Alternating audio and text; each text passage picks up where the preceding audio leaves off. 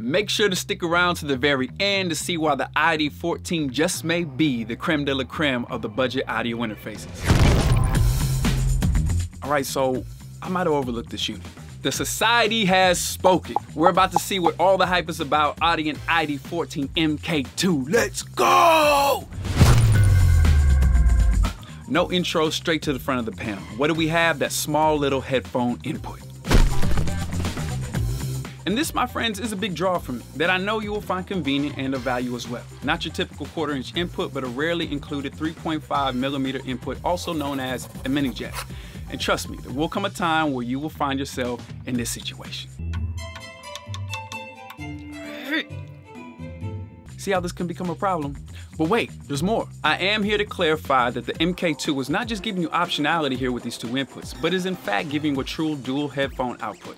So keeping this presentation in context, this does give the ID14 MK2 a solid 1-up on the SSL2 and Volt 276 alike. They only come equipped with one headphone output. And if you happen to be newly joining the party here at Sound Society, make sure to catch up on this topic with our best budget audio interface video, link in the description below. Now back to it. Yes, the Focusrite 8i6 does give you two headphone outputs also, but not at the convenience of having the mini jack at your disposal, which means points and praises for the ID14 MK2. What else? Now, not to confuse this jfet input with your other high-Z input designs, but with this jfet design, you're sure to capture a more accurate representation while preserving all of your instrument's tone. As I did listen to shootouts of several common types of high-Z designs, I have to admit I did prefer the jfet over the rest, as I felt it was more musically balanced in my opinion, and that's just as advertised. But what else does this unit bring to the table?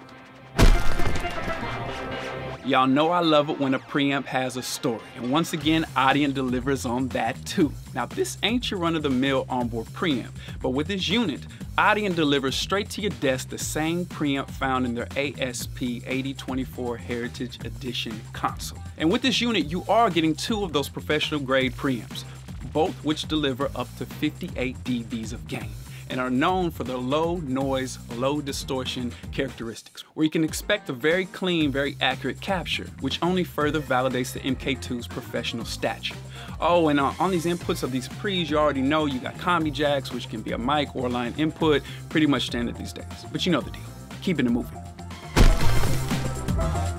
Guys, these guys keep coming with it. All metal chassis, yet another sign of not just quality, but pro level gear here. Don't you sell it short. My Apollo X4, y'all know how much it goes for, and that's an all metal design, and y'all are getting that build quality at $300. Should have just saved my money and got an Audient unit, but next.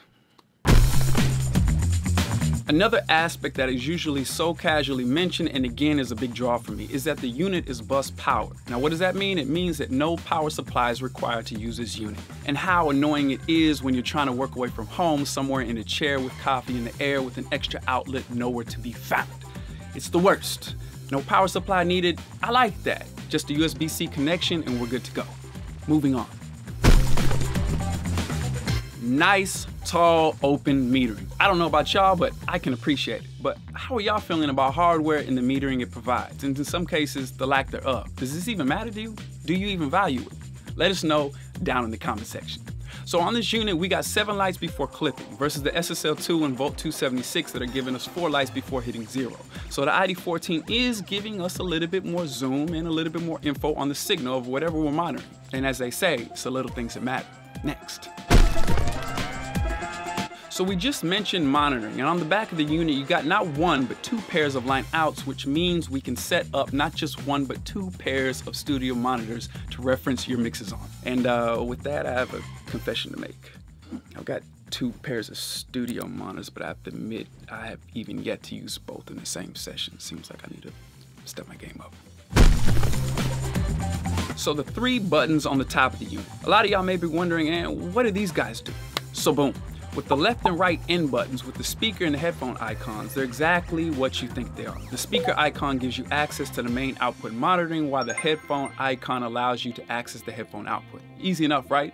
But then you have this mysterious ID button in the middle, and this is where the MK2 unleashes more of its value and flexibility that's further separating itself from the competition. So with this magic ID button, you can choose from a handful of monitoring features such as speaker switching, monosum, talkback, and much more, and assign it to this button, allowing you to further enhance your workflow.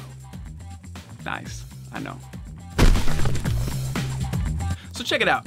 I'm gonna serve y'all straight. Forget the complimentary plugins, forget the mixer interface app, which is damn near standard anyway these days. In my opinion, it's hardly noteworthy. But you know what else is noteworthy with this unit?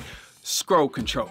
Don't sleep, do not downplay this feature. I almost overlooked it myself, but with scroll control, with the big knob on the MK2, you can control virtually any plugin within any DAW. That is scroll wheel enabled. Do y'all understand how dope this is? All I have to say is automation, automation, automation.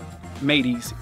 Vocal rides, no problem. Effects automation with scroll control, we can make the reverbs roll and the delays dance. No more keying in the automation with that mouse of yours. Usually the pros will ride automations with the faders on an actual console or even with the control surface that'll put it in your bank account. But once again, Audient delivers, offering a professional flex at an affordable price point. So if you happen to be in the market for a new interface and feel that the Audient ID14 MK2 feels like the unit for you, for your convenience, we left a link for you in the description below. And if that wasn't enough, another feature that is unique to this unit that caught my attention was the ID14's loop playback feature. In short, let's just say when configured properly within your computer with the ID14 MK2, you are able to record your computer's audio internally, all while simultaneously capturing audio from your microphone if you so desire. And as the company suggests, and as you can imagine, this can be applicable and extremely advantageous for podcasters and new age content creators alike. I'm not gonna lie, I'm starting to get kind of overwhelmed by the value of this unit. And then we can't talk interfaces without talking about the converters. Society and friends, let me tell you, I just about fell out my chair when I looked deeper into this unit and came to realize that these converters they packed in this thing are crazy, absolutely insane and unheard of at this price point. Now for y'all new to this world of audio that may be wondering, what's the big deal about the dynamic range of an interface's converters? Well, simply put, the dynamic range is the range between the quietest and the loudest part of any given signal. That, if y'all can visualize with me, the more dB range within the bottom and the top of a signal, well, essentially equates to more information collected, which equates to more detail, in which Audient is capturing all of it. However, I've searched, I've compared, I've scoured the internet highways, society, down in the comment section, where you at? Find me another interface of any price point that delivers a dynamic range that hell even matches the insane 126 dBs of dynamic range that the ID14 MK2 delivers. I'll wait, because if there's another interface out there that does, I don't know about it. In any price point, enlighten me, please. Comment section, once again, it's your chance to shine. Yes, my Apollo X4 is said to deliver 127 dBs of dynamic range, but now coming across this unit, I'm having a hard time justifying the more costly alternative UA's X4 now that I know that this MK2 is built to this spec and performs to this level. I don't know how I feel about this. I mean, I'm excited for y'all genuinely, but I think I might have put my money in the wrong interface. And the Sound Society's best budget audio interface was...